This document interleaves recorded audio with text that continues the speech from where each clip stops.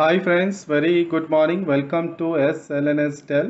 Very good morning friends. మనం ఈరోజు class start చేసుకుందాం. ఈరోజు మన క్లాస్లో మన ఛానల్లో మనము ఏం నేర్చుకుంటున్నామంటే చూడండి, as part of Telangana state schemes and policies మనం ఈరోజు research and innovation circle of Hyderabad గురించి నేర్చుకుంటున్నాము. ఓకే, దీన్ని రిచ్ అంటాము షార్ట్కట్గా. సో దీని ఫుల్ ఫామ్ వచ్చి research and innovation circle of Hyderabad. So మనం ఈరోజు దీని గురించి నేర్చుకుందాం. ఈ రిచ్ అంటే ఏంటిది, రిచ్ యొక్క ఆబ్జెక్టివ్స్ ఏంటిది, రిచ్ వల్ల ప్రజలకి బెనిఫిట్స్ ఎలా జరుగుతాయి, ఇవన్నీ మన క్లాస్లో మనము నేర్చుకుందాం. ఓకే, సో రిచ్ 2017లో స్టార్ట్ అయింది. సో ఇప్పుడు మనము మన క్లాస్ స్టార్ట్ చేసుకుందాం.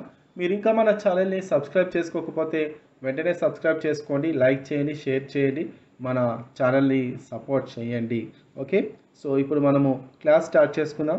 రైట్, చూడండి, మన ఈ పేరు బట్టే మనకి ఈ కాన్సెప్ట్, ఈ స్కీమ్ గురించి ఈజీగా తెలిసిపోతుంది. Research and innovation circle of Hyderabad. Okay, ఇప్పటిదాకా ఏవైతే స్కీమ్స్ కానీ పాలసీస్ అయితే మనము నేర్చుకున్నామో ఇవి రైతులకు సంబంధించి నేర్చుకున్నాము. ఓకే, ఎడ్యుకేషన్ సంబంధించి నేర్చుకున్నాము, తర్వాత వెల్ఫేర్ పరంగా మనము నేర్చుకున్నాము, తర్వాత టెక్నాలజీ పరంగా కొన్ని మనము నేర్చుకున్నాము. కానీ ఇక్కడ చూసుకుంటే research and innovation circle of Hyderabad. Okay, so research and innovation. Okay, innovation అంటే ఏంటిది, ఈ రీసెర్చ్ అంటే ఏంటిది, మన ఈ హైదరాబాద్లో ఏం జరుగుతుంది అనేది మనము నేర్చుకుందాం. యాక్చువల్లీ ఇది ఎక్కడుంది, research and innovation circle of Hyderabad ఎక్కడుందంటే మన టీ హబ్ ఉంది కదా గచ్చిబౌలిలో, ఈ టీ హబ్ దగ్గరనే మన ఈ రిచ్ కూడా ఉంది, research and innovation circle of Hyderabad. మనం ఎప్పుడైనా ఫ్రీ టైం దొరికితే కాస్త వెళ్ళి చూడాలి. ఓకే, ఒక్కసారి మనము వెళ్ళి చూస్తే మనకి కరెక్ట్గా తెలుస్తుంది అసలు ఎక్కడుంది, అసలు ఎంత బాగుంది, ఇక్కడ ఇంత పెద్ద మన హైదరాబాద్లో ఇంత డెవలప్మెంట్ స్కీమ్స్ మన ప్రభుత్వము ఇంత స్కీమ్స్ నడిపిస్తుందా అనేది మనం ఒకసారి లైవ్గా మనము ప్రత్యక్షంగా చూస్తే మనకి ఇంకా క్లారిటీగా మనకి తెలిసిపోతుంది. ఒకసారి మనకి క్లారిటీగా తెలిసిపోతే ఎప్పటికీ మనకి గుర్తుంటుంది. ఓకే, సో ఇప్పుడు దీని గురించి మనము నేర్చుకుందాం. చూడండి, research and innovation circle of Hyderabad. ఏదైనా రీసెర్చ్ చేయాలి, ఏదైనా ఇన్నోవేటివ్గా ఆలోచించాలి. ఇన్నోవేటివ్గా ఆలోచించాలి అంటే మనము సబ్జెక్టు బాగా నేర్చుకొని ఉండాలి. సబ్జెక్ట్తో పాటు టెక్నాలజీ, అంటే చూడండి, టెక్నాలజీ అనేది దినదినాభివృద్ధి చెందుతుంది. డే బై డే టెక్నాలజీ అనేది ఇంప్రూవ్ అవుతుంది. ఈ ఇంప్రూవ్ అవుతున్న టెక్నాలజీని మనము ఎప్పటికప్పుడు అప్డేట్ అవుతూ ఉండాలి. ఓకే, రీసెర్చ్ చేయాలి, ఒక ఇన్నోవేటివ్గా ఆలోచించాలి, కొత్తగా ఆలోచించాలి. ఓకే, కొత్తగా ఉండాలి, అట్ ద సేమ్ టైం సింపుల్గా ఉండాలి.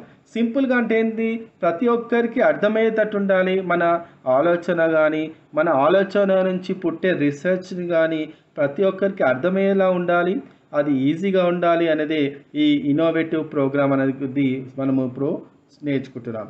ఓకే, సో ఇప్పుడు ఇది స్టార్ట్ చేసుకుందాం. Right, rich research and innovation circle of Hyderabad, ఇది రిచ్ అంటాం. ఇది 2017లో స్టార్ట్ అయింది. 2017 మన గచ్చిబౌలిలో ఉంది ఈ rich office. So rich is an initiative that has been conceived to unlock the national treasure created by the top scientific research institutions in Telangana state and to actively facilitate the process of taking their research to market.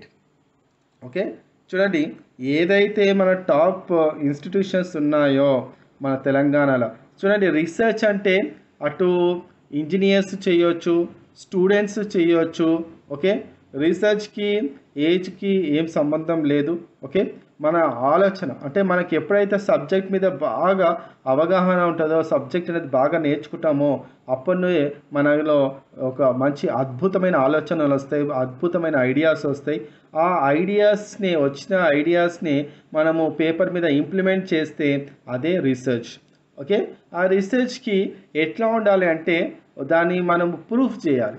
Okay, మనకు వచ్చే ఏదైతే idea వస్తుందో ఆ idea అనేది implement చేయడం వల్ల ఆ idea implement చేస్తే ఏం చేయాలి, వచ్చిన ఐడియాని ఎగ్జిక్యూట్ చేయాలి. ఎగ్జిక్యూట్ అంటే ఒక బేస్గా చూపించి దానికి ప్రూఫ్ చేయాలి.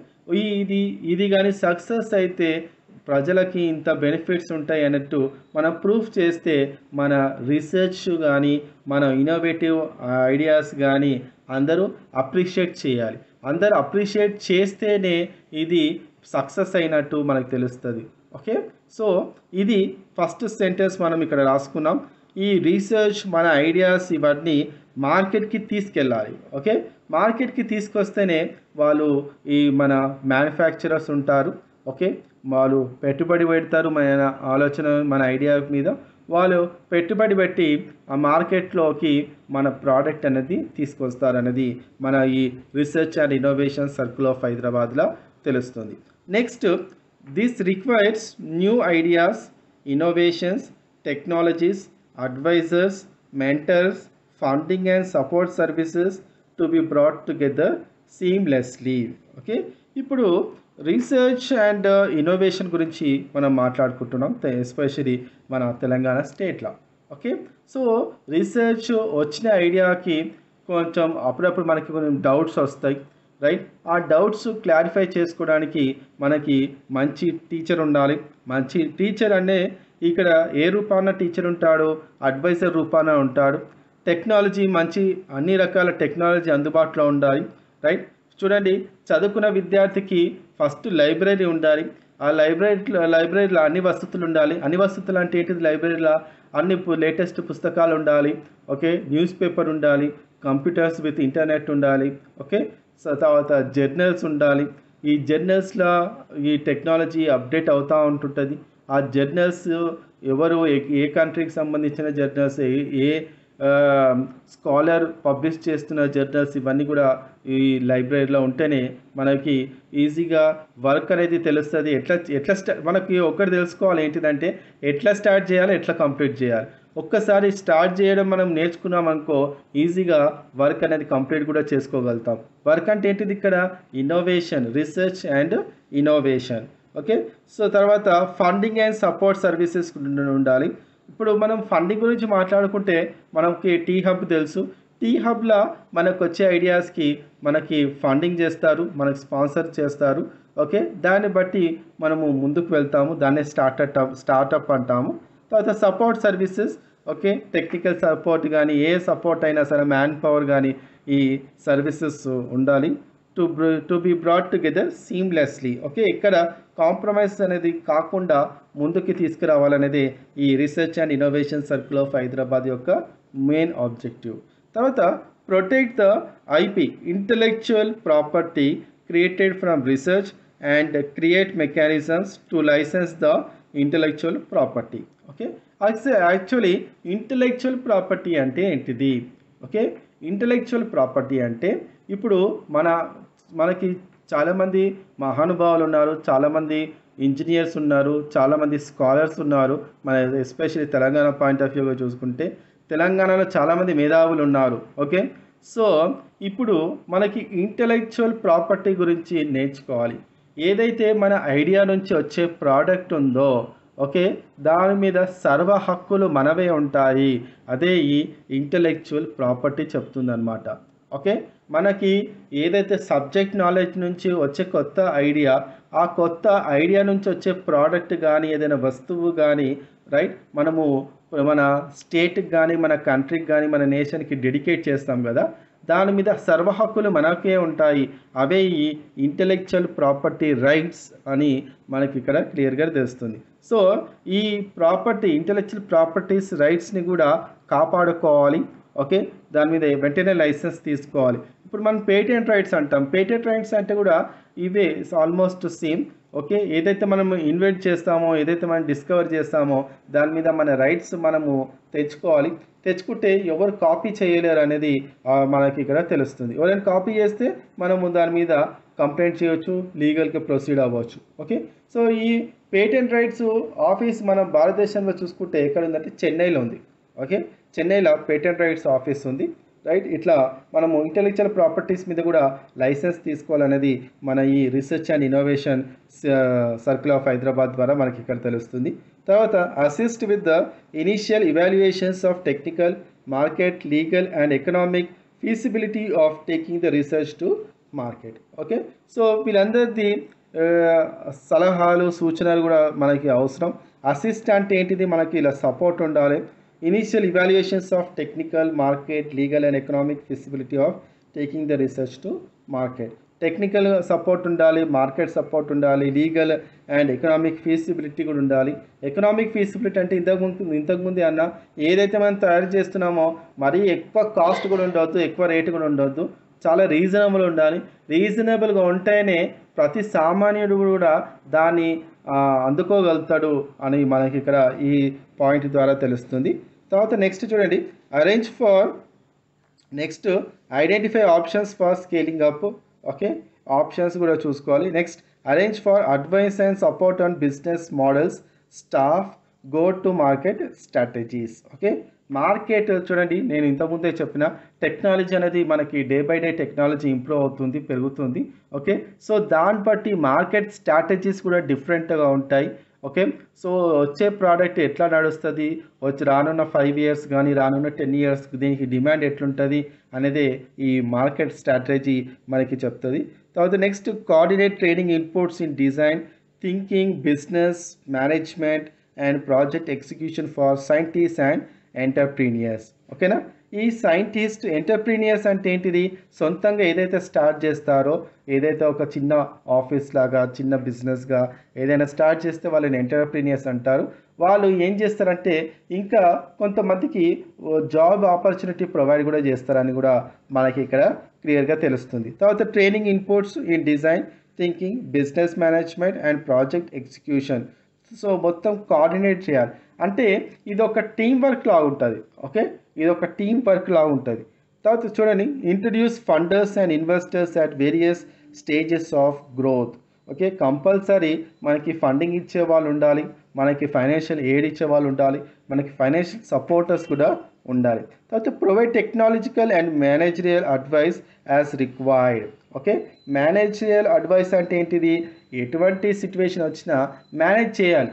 ఓకే, సిచ్యువేషన్ని మేనేజ్ చేయాలి, మొత్తము బ్రేకప్ అయ్యేటట్టు చూసుకోవద్దు. ఏదైనా సిచ్యువేషన్ వర్స్ట్ కేసెస్లో దాన్ని మేనేజ్ చేసుకుంటూ మనము ముందుకు వెళ్ళాలి.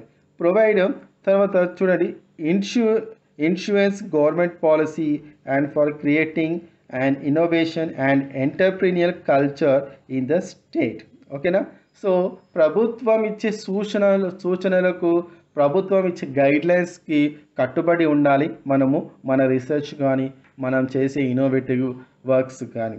తర్వాత identify and document the best practices from across the world for rapid commercialisation of research and innovation. ఓకేనా, మనకి ఈ రీసెర్చ్ అనేది అందరికీ పంచాలి. ఓకే, అందుకే కదా ఈ పబ్లికేషన్స్ ఉన్నాయి, ఇంటర్నేషనల్ జర్నల్స్, ఇంటర్నేషనల్ పబ్లికేషన్స్. ఇవన్నీ ఏంటిదంటే మనకు వచ్చిన ఐడియా అనేది అందరికీ పంచాలి. ఇది పంచడం వల్ల నాలెడ్జ్ అనేది షేర్ చేయడం వల్ల అందరికీ ఉపయోగపడి ఉంటుంది. ఇటు స్టేట్ పరంగా, ఇటు సెంటర్ పరంగా, అటు ఇంటర్నేషనల్ పరంగా చూసుకుంటే మనం ఏదైతే రీసెర్చ్ చేస్తున్నామో, ఏదైతే మన ఇన్నోవేటివ్గా ఆలోచిస్తున్నామో ఇది అందరికీ చెందుతుంది, అందరికీ ఈజీగా అర్థమవుతుంది. ఇదే research and innovation circle of Hyderabad. Okay, so ఇది ఫ్రెండ్స్ మనం ఇప్పుడు ఇక్కడ దాకా నేర్చుకున్నాం కదా. సో ఇది మన రీసెర్చ్ రిచ్ గురించి నేర్చుకున్నాం. Okay, research and innovation circle of Hyderabad మీ అందరికీ ఈరోజు అర్థమైందని అనుకుంటున్నాను. మీకు ఇంకేమైనా డౌట్స్ ఉంటే కామెంట్స్ చేయండి, నేను రిప్లై ఇస్తాను. మన ఛానల్ని ఇంకా మీరు సబ్స్క్రైబ్ చేసుకోకపోతే వెంటనే సబ్స్క్రైబ్ చేసుకోండి, లైక్ చేయండి, షేర్ చేయండి, మన ఛానల్ని సపోర్ట్ చేయండి. ఓకే, మేము చేసే ఈ చిన్న ప్రయత్నాన్ని గెలిపించండి. ఓకే, సో ఇంకా మీ ఫ్రెండ్స్కి బాగా చెప్పండి మన ఛానల్లో జరుగుతున్న క్లాస్ వర్క్ గురించి. మీ అందరికీ తెలుసు సబ్జెక్టు ప్రతి ఒక్క ఎగ్జామ్కి ప్రిపేర్ అవుతున్న, తెలంగాణ స్టేట్ ఎగ్జామ్కి ప్రిపేర్ అవుతున్న ప్రతి ఒక్క అభ్యర్థికి సబ్జెక్ట్ అనేది రీచ్ అవ్వాలి. ఇదే మన ఛానల్ యొక్క ప్రధానమైన ఉద్దేశం, ఇదే మన ఛానల్ యొక్క మెయిన్ ఆబ్జెక్టివ్. సో మా ఈ ప్రయత్నాన్ని మీరు అందరూ గెలిపించండి, మీ సహాయ సహకారాలు మన ఛానల్కి అందించండి. ఓకే, మీ ఫ్రెండ్స్కి చెప్పండి, జస్ట్ షేర్ చేయండి, మీ ఫ్రెండ్స్తో డిస్కస్ చేయండి. Okay, so thank you very much, thank you for watching.